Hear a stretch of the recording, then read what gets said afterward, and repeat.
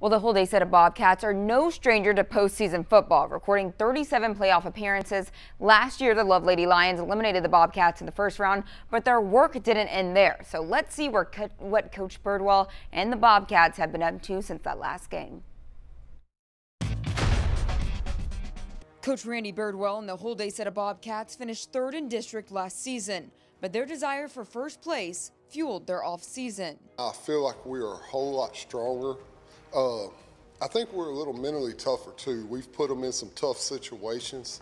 That was something we addressed in the off-season. I really feel like we're going to be better as a team, like as a whole.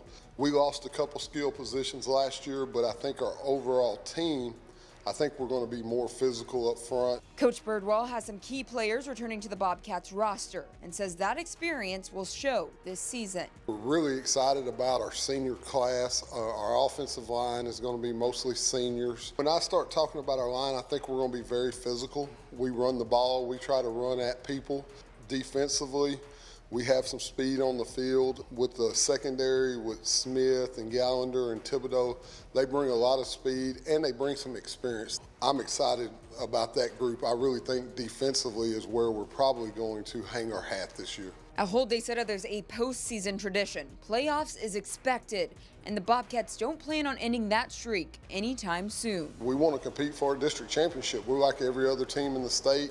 And then we want to get in the playoffs and make a run as far as we can. The playoffs is our expectation always at Hull-Daisetta.